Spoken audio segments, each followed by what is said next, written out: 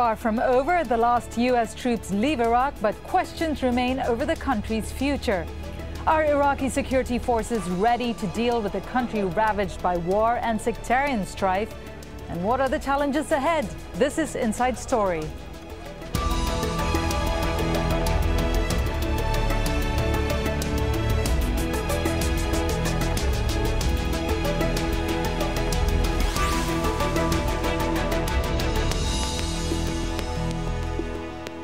Hello and a warm welcome to the program. I'm Divya Gopalan. So the U.S. flag is lowered in Baghdad, formally marking the end of U.S. military operations in Iraq after nearly 9 years. The last American troops are expected to leave the country within days, by December 31st.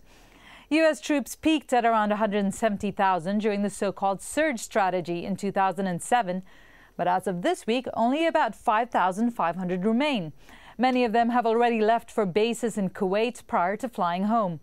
The last combat troops departed Iraq in August of last year. However, a small contingent of some 200 soldiers will remain in Iraq as advisors, while some 15,000 U.S. personnel are now based at the American embassy in Baghdad, which is by far the world's largest.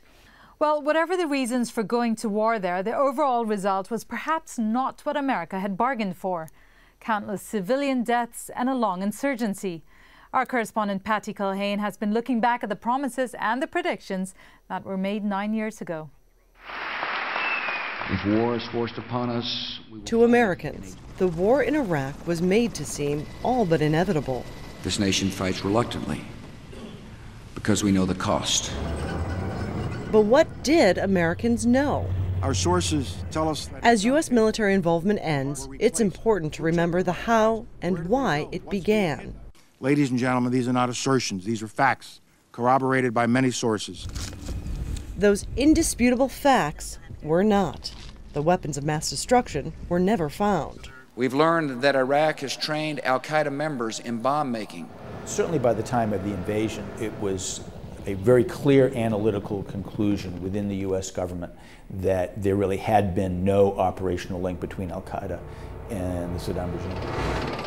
Americans were assured it would be a relatively easy and fast fight. My belief is we will, in fact, be greeted as liberators. For a time, that seemed possible. In the Battle of Iraq, the United States and our allies have prevailed. But then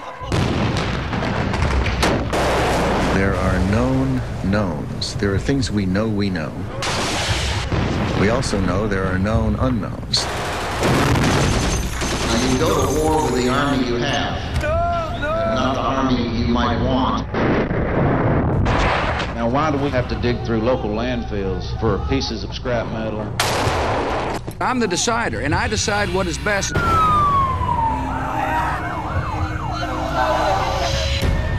But at the beginning, almost 9 years ago, with embedded media and catchphrases. This is shock and awe, Tom. For many Americans, the war began with a made-for-TV, almost antiseptic feel. The real tragedy here is that the story of the Iraqi people and the suffering that they have gone through is still relatively poorly understood by Americans. Reset!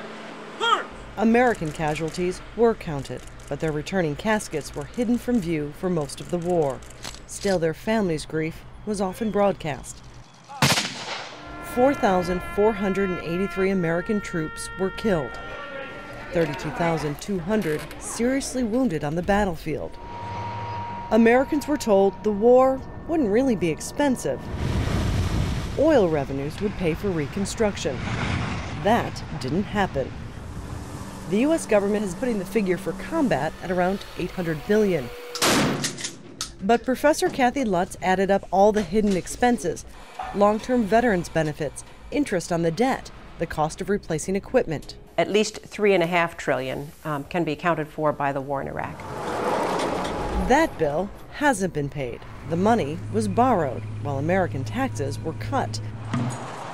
So after almost 9 years, while many in the military have paid for war and likely will continue to, the country on the whole still has not. So in that sense, regardless of how it began, the burden of war will not end with a simple closing ceremony. Patty Culhane, Al Jazeera, Washington.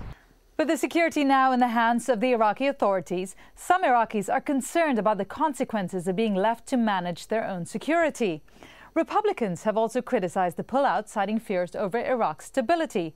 But President Obama, who came to office pledging to bring troops home, has stressed that the U.S. has left behind a, quote, stable Iraq. It's not a perfect place. It has many challenges ahead. But we're leaving behind a sovereign, stable, and self-reliant Iraq. After U.S. troops pull out of Iraq, a task to be completed by December 31st, what are the challenges ahead? Well, to discuss this, we're joined from Baghdad by the Iraqi Foreign Minister, Hoshyar Zebari. Mr. Zebari, firstly, thank you so much for joining us. Really appreciate your time with us. I want to start off with the U.S. perspective. Barack Obama has said that he is leaving, or the U.S. is leaving behind, a sovereign, stable and self-reliant Iraq. Now, with what we've seen with the daily bombings and the shootings, and the fact that in November alone 187 Iraqis were killed in violence, do you think this really is a correct statement, or it's more of a quick getaway on an election promise for Barack Obama? No, I think the situation in Iraq has improved a great deal. And indeed, Iraq is a sovereign country and it can be self-reliant. Yes, there has been a certain level of violence. We see this kind of violence in many Arab cities and capitals these days. But in fact, we are entering a new phase, and one of the key challenges for the Iraqi government is to address the security of the people of the country. And we believe we have the forces, the trained forces that will be able to manage that, especially for maintaining internal security. Still, there would be challenges to rebuild the full scale of the Iraqi military and security forces in other areas of air defense, of aircrafts, naval forces. But I think Iraq definitely is a sovereign, and it's a master of its destiny. Good. I want to talk about some of the challenges, and one of the biggest challenges is the government itself and what exists as a government. Now, I'm going to start off with some of Prime Minister Nouri al-Maliki's comments, saying that the withdrawal indicates success, and it says that it is not a negative thing. But if you look at what's been left behind in Iraq compared to what was during Saddam Hussein's reign, regardless, you're looking at people, about 7 million Iraqis now living in poverty, 1.3 million people internally displaced. Is the government in a place to deal with that right now?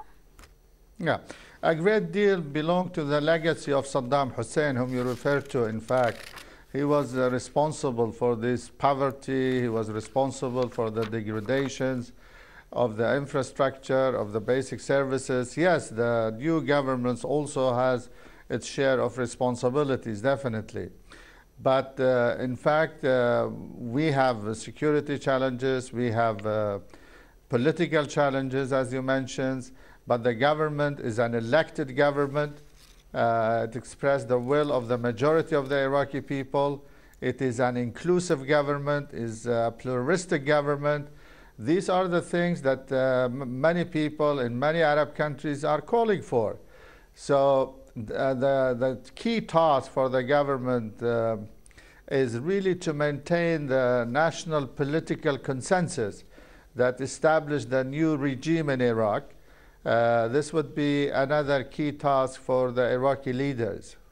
But you have to admit that conditions are far worse now than they were 10 years ago, say. For instance, in 2000, about 17% of Iraqis are said to be living in slum conditions. Now, 50% of Iraqis live in conditions that are unacceptable. Iraq is worse off than it was 10 years ago. No, I think there are other figures that can tell you it's better off in terms of freedoms, in terms of travels, in terms of access to information technology, in terms of political representations. even in services, in certain areas of services. But there has been downtrends also in many areas. You mentioned the displacement of people caused by the wave of terrorism, by the sectarian conflict that was erupted a few years ago. But the government has plans, in fact, to address this with the help and assistance of the United Nations, of the international community, and the resources that Iraq has. I think it can build a better future for its people. I want to look at what it's taken to get to this point, the cost of the war on Iraq. Now, here are some figures. The U.S. government spent about $1 trillion to date on Iraq. Money aside, even more distressing is the human cost of the war. Now, coalition casualties, if you start with those, are numbered some 4,805 troops killed. Among those were 4,500 U.S. soldiers. But dwarfing that figure are the Iraqi casualties. Some estimates put that figure at around 100,000. Now, the conflict is also said to have displaced 1.75 million people. Now, to bring up one of the U.S. Defense Secretary's quotes, Leon Panetta says, "It was worth the price in blood and money as it has set the country on a path to democracy." How do you react to that? I agree. It was worth it, both in terms of the sacrifices that we, the Iraqis, have paid to regain our freedom and independence, and for all those who help us, especially the Americans, the successive American administrations, in fact, have been very, very helpful and generous to help and make Iraq a success in the region. And we are seeing some of the benefit these days, but still there is a long way to go. Now, the Iraqis' government is questionable at the moment. There are certain issues. For instance, Nouri al-Maliki, the Prime Minister's cabinet, is still incomplete. He currently holds the portfolio for security, defense. Some of the key portfolios are still in its hands. It hasn't been distributed. Is that not a concern for security looking forward? No, I think, yes, there are some vacant portfolio. I agree with you. But the government is working, is functioning. There are certain institutions in the Ministry of Defense or Interior. Yes, definitely it would have been much better, you see, to fill these portfolios. But the government is working, and we have a democratic system where portfolios are being debated and discussed, and this has taken much longer. But I think this position would be filled soon.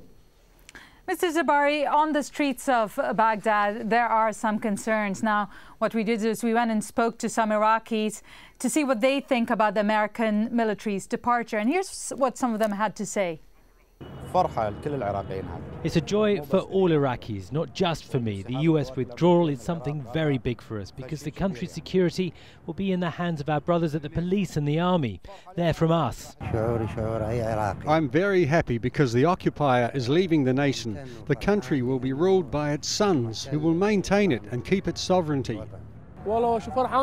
I'm happy and scared. I don't want to tell you. What scares me is terrorism. What can I say? God is generous. The Iraqi army and the Americans are here, and the terrorists are hurting us and kidnapping our husbands.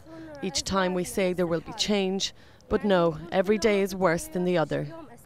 So, as you can see there, mostly people are positive about the US leaving, but there are some very, very deep concerns. And going back to the government, one of the concerns is the efficacy of the government and how they operate. Now, looking from the inside, everyone knows there are a great deal of issues. Looking from the outside, what's apparent is the corruption and lack of method to this government. In fact, Transparency International has them as one of the most corrupt governments there is. Are you not concerned that this government will not be able to come together for what this country needs? I think, my friend, you are making political statement. You see, more than discussing certain issues. There is corruption. There is corruption in many other countries.